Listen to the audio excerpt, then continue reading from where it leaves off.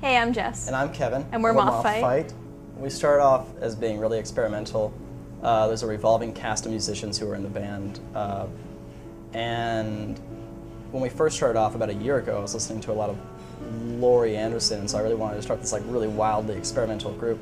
But as it progressed, I realized that I'm not very good at experimenting. And so it turned into more of a pop outfit. Well, we like to have a lot of instruments. We like to have a lot of different musicians, a lot of input from different people. So that's why there's sort of a rotating cast of characters in Moth Fight. This is just a small portion of us here today. About 10 people in the band. Yeah, 7 to 10 people. Some people play toys, some people play strings.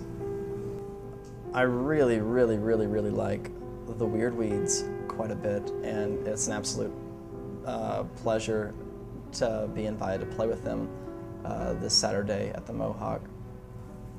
But here, our friends saw, I guess, potential in what we were doing, even whenever we didn't, and said, oh, you guys should keep going at this. How can we help out?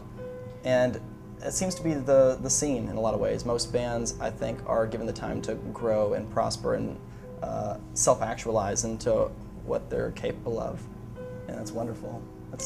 That's one of the things we get told a lot, is that we have a lot of potential.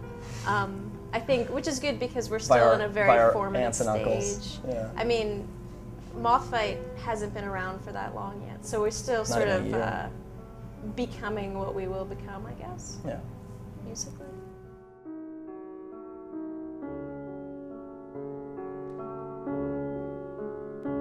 I think we should start writing theme songs to cartoon shows.